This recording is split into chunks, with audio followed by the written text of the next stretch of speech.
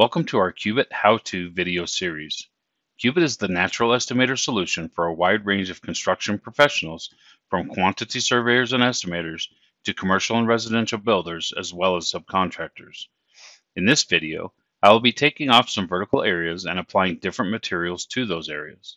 I will also insert openings to show how Cubit automatically deducts quantity information. No matter what materials you are taking off, the principles are the same, only the materials are different. Let's get started. I'll start with a simple wall framing area. In this job, I have inserted and scaled a very simple single-story plan. For this demonstration, I have two items in my item sheet described as exterior wall area, but have used a different result type for each item. The first has a result type of vertical area, and the second has a result type of vertical area less openings. This is to show the difference in our calculations when we take off doors and windows. In your job, choose the result that will best reflect the measurement you are looking to achieve.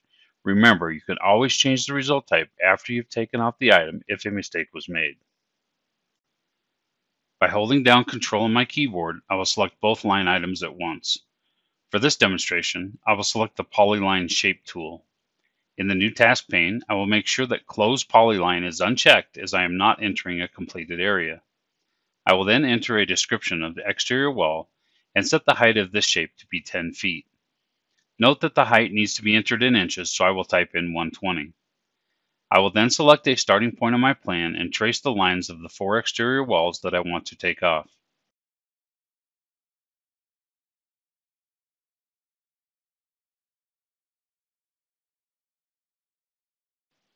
Once complete, I will right-click to end the shape and select the Select command to exit the Shape command.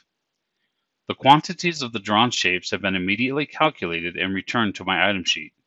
Even though the result types are different, see that they have returned the same quantity value. This is because I have not yet added any openings. I will now add the windows required for the bedroom. Watch the quantity of the second wall area item change when the windows are added. Cubit will automatically deduct the opening area from this quantity because I am using the vertical area less openings result type. By adding these windows, not only have the windows been added to my item list, the quantity of the second wall area item has changed to reflect the vertical area less openings.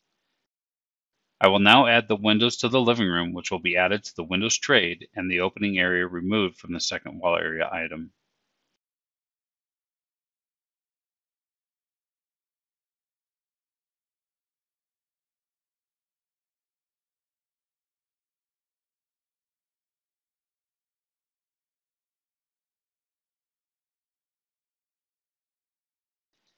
If you need to see the value of your deductions, select on the vertical area less opening result item and look in the calculation sheet below.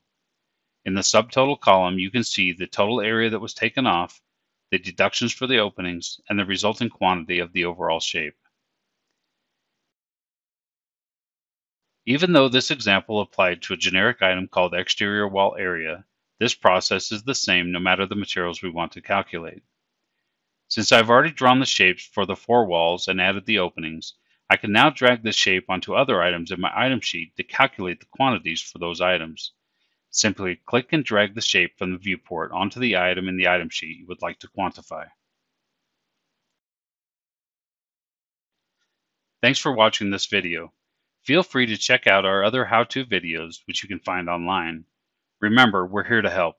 You can contact our support team or visit our knowledge base online for more information to help you use Cubit.